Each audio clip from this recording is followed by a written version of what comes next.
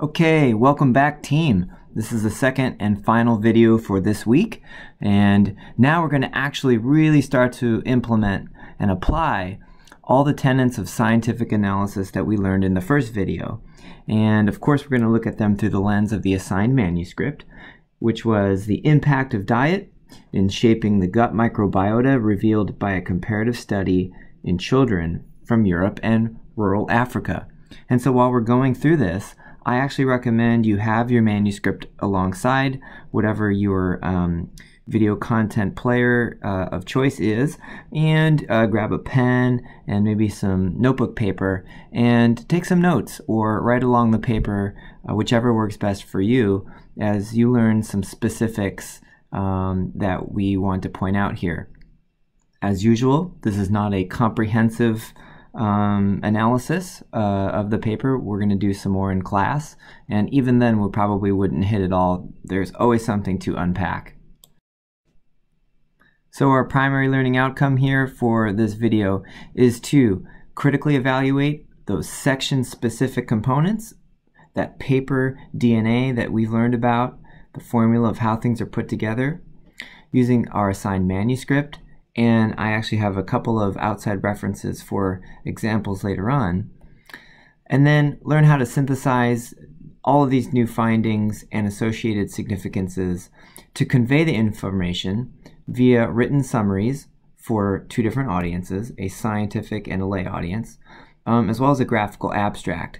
And this second bullet is really a free preview of part of the homework assignment. So it behooves you to stick around and listen in and learn how to look at some examples and then do your own as it pertains to this particular paper. And before we move forward, I always want to recommend that we are looking for both positive attributes in the paper as well as potential issues. We're not just going to implement the Festivus model of holiday airing of the grievances from Seinfeld, and I'm sure you don't know that reference, but that's okay. We want to not just bite at the article, but we also want to look for the good things too.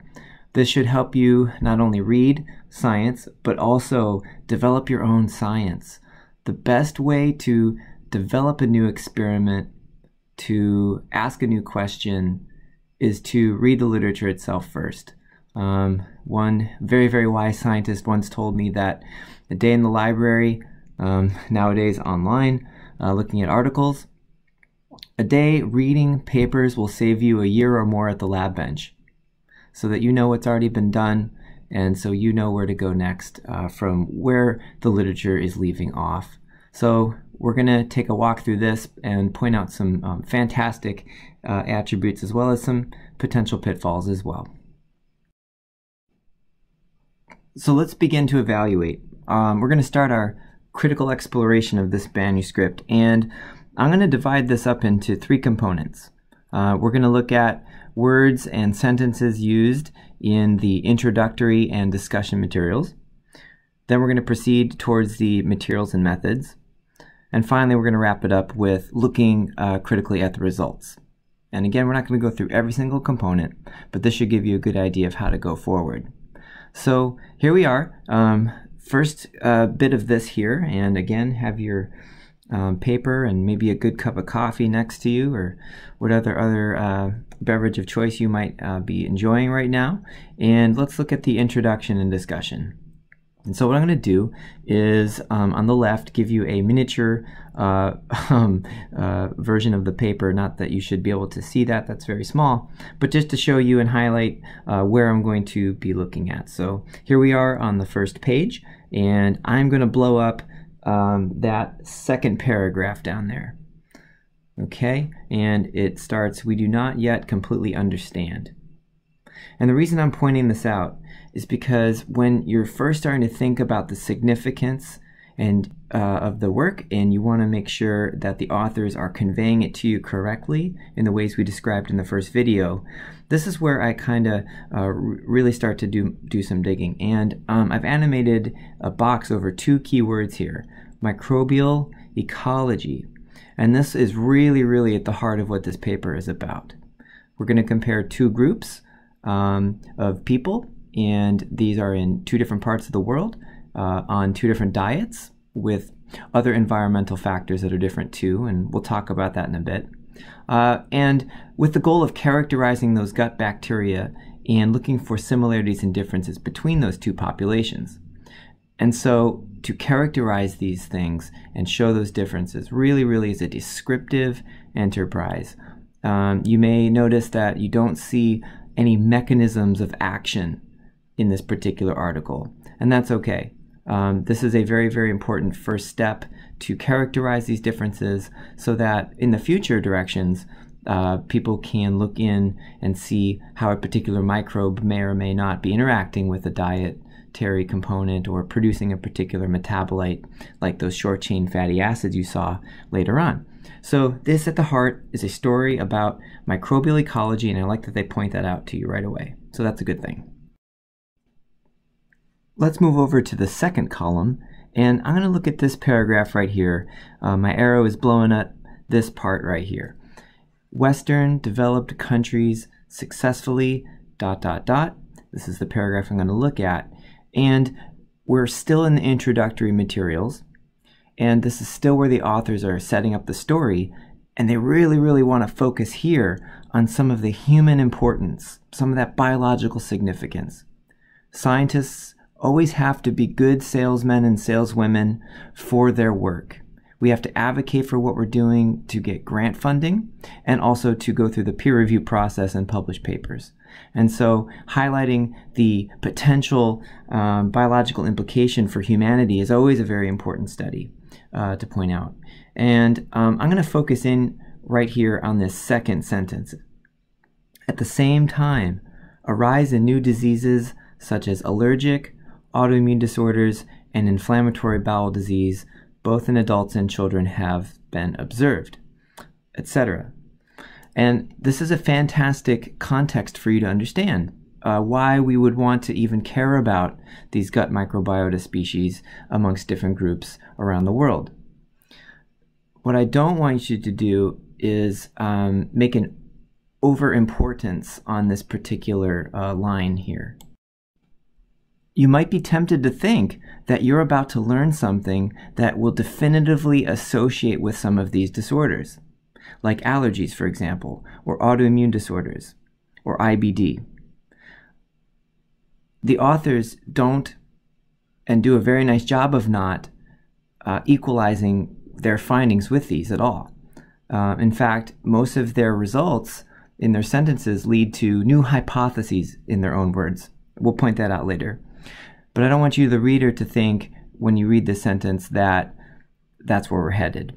So we're walking a fine line here when we're selling our science and its potential significance and what we're really actually showing in this paper. Because I really want to remind you of an important indicator sentence that they've given you in their paper when they presented the study design, and we're going to come back to this later in that section. But that when they chose all the subjects in both of these areas, and in particularly the rural parts of Africa where diseases like malaria can be found, is that all these subjects presented as healthy. So therefore, we are not actually making any determination about irritable bowel disease or autoimmune disorders necessarily here in this paper, because all these subjects did present, as they said, as healthy specimens in this early part of their life.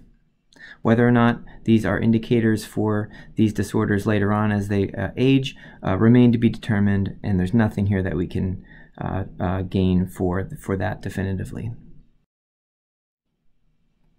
So we're not going to overstate our importance. We are not going to, as we analyze this paper, gain anything more than what they're actually telling us.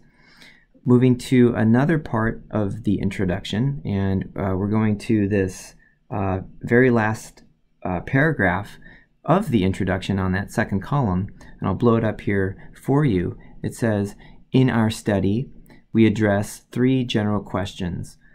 And they really do a fantastic job of laying them out for you in terms of what this study is going to show you. There is not an overstatement to be found. They are not suggesting they're going to give you a mechanism. They don't give you a mechanism. And you can really highlight words that indicate as much. So, for example, in the second of their general questions, it says, is there a possible correlation between bacterial diversity and diet? You may have looked at these figures and said, oh, fantastic. They've pointed out to me differences between these groups, and therefore these are important for health and disease. But we need to pause and slow down and remember that all these subjects were healthy and that we're not learning any mechanism. So a word of caution that all scientists must operate with, and that is remembering the difference between correlation and causation. There's nothing here that's showing causation. This is correlative at best. And to the credit of the authors, they're not suggesting anything more than that either. So we're okay with this. This is the first step of sort of thinking about how the story was set up and what the questions were. And if everything seems to be kosher in here, I think we are on a great path forward. Now let's go towards discussion material. And what I'm going to do is flip to that page where we really kind of get into it. And it's on the same page where you see in the right-hand column the materials and methods. And what I'm going to do is, and as indicated by my arrow here, focus in on that second paragraph of this first column for discussion purposes. And it starts with, altogether, our results indicate a correlation between polysaccharide degrading microbiota, ... Okay, so let's go ahead and digest. Sorry, that was a bad pun, I think. But I hope you understood what I meant. We're talking about microbes eating, and you may remember back in the biomath week, I called y'all food bags because you're nothing but walking microbes, and those microbes are eating, and so you are what you eat, right? So there, you know, was the digest the paragraph joke. Anyway, let's move forward. Okay, good. I'm going to start boxing to you statements containing words that indicate how you should think about these results. They're a correlation. Again, this is not causation. They potentially influence. We are not overstating our results here. If you had seen something like definitively influences or mechanistically influences instead of potentially influences, that should alert a red flag for you. But we don't see those types of conflations here. They're not suggesting causation at all. They're not potentially suggesting you should either. They continue by saying, now that we understand this, we can make some new hypotheses based on our results. And I really like that they did that. We can hypothesize that the microbes have co-evolved with the diet. And that's a very tempting hypothesis to make. And they could set up in the future some experiments to test this. And I bet you that group is planning to do that if they haven't already. If you skip down in the paragraph, it says substantial microbiota adaptation has probably accompanied.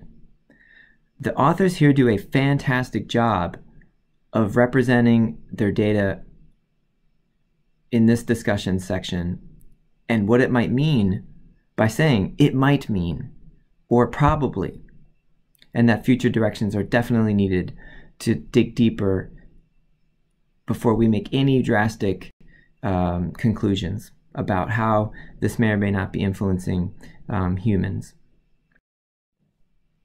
I want to stay here on this theme, and we're going to move one paragraph down in the discussion to the paragraph that starts, our results suggest that diet has a dominant role over ... Let's start right at the top. Our results suggest something. They don't say that they show conclusively or definitively. They don't say prove. They say that they suggest something here. And that's important because we know there's other possible variables, and they do a great job of mentioning them. Ethnicity, sanitation, hygiene, etc. You can't rule based on how this work was done some of these out. And so they say suggest. And I remember this being such an important lesson for me as a graduate student that my results suggested something. And I hinted at this in the previous video of how my advisor had to make sure I understood the difference between showing something in a test tube and then suggesting that I had the cure for a disease. No, they just suggested a particular observation was true in a test tube, and we had to leave it there. A mouse study is showing you what happens in a mouse. It's very, very arguable how applicable mice studies are to humans. We use them as models all the time, but there are significant differences, and that may explain a lot of the reason why beautiful studies in mice don't end up as clinical trials or successful therapies, or that there are human-specific differences that explain why these things may or may not work. If you keep going, they again say, we hypothesize then, based on the results. They could indicate. And so nothing seems out of order. Nothing seems overstated or exaggerated. I would say that there's a small exception to this as you finish out the discussion and look at the very, very last paper paragraph before you get to the methods. And that starts with the lessons learned from the BF Children's Microbiota.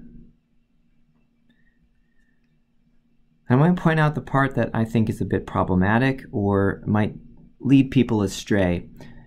And at the very last sentence, scientists typically try to really stretch and really think about what could potentially be the future of this work or its relevance, not necessarily that it is. And so it says that the worldwide diversity in the microbiome from ancient communities where gastrointestinal infections can make the difference between life and death represents a gold mine. Wow, okay. For studies aimed at elucidating the role of gut microbiota on the subtle balance between health and disease, and for the development of novel probiotics. Nowhere in here do you have any suggestion that of many of this. It could potentially be a gold mine. We may learn a lot, and we may elucidate, as it says here, what makes health and disease based on gut microbiota, and then potentially, if we have disease states, how something like a probiotic, which means a live bacteria that you could add to maybe a gut, in this case, could shift the species towards the ones that you're missing that we think are healthy. But that's a very, very far leap away from where we are right now in the world. The idea that there is such a thing as a, quote, healthy microbiota, a, quote, healthy grouping of bacteria that anybody should have or universally have, is a pipe dream right now to be a gold mine. And so this is where you might begin to think that there's a somewhat of an over salesmanship here at the end. And I really think the work could have just done it without this last bit right here, after that comma where we just read. I don't think it's necessary whatsoever.